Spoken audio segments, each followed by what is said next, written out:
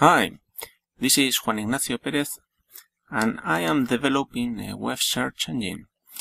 Yes, yet another one. Well, I have some new ideas to make it different from the rest, but before that I would like to develop a simple search engine being capable of running over just one single server.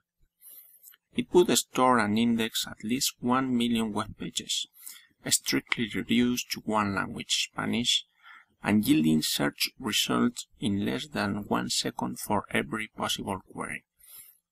Apparently simple, but actually I would say this is quite an ambitious project. As a proof of concept prototype, I don't want to spend too much time optimizing code, but mostly focusing on functionality.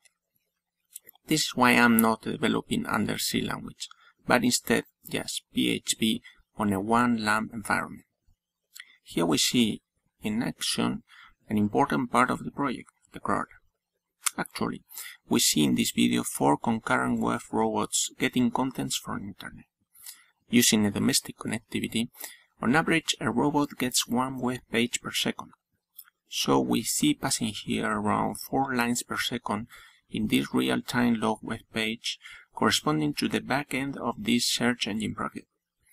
Currently, the MySQL database where these robots are storing the information has 500,000 links, of which 300,000 are already downloaded and saved.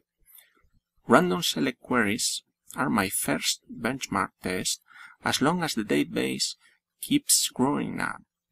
MySQL on a standard laptop computer is yielding 1 row of data in 15 milliseconds time. This time lapse obviously corresponds mainly to the time the hard disk drive spends in performing one single input-output operation, this major bottleneck, because I am assuming the index file fits into RAM. Data file cannot be cached because it is 8 GB inside, and the laptop has just 4 GB of RAM. According to my search engine design, a search query should take around 100 random rows in the database. This implies it could take on average 1 second time to be performed.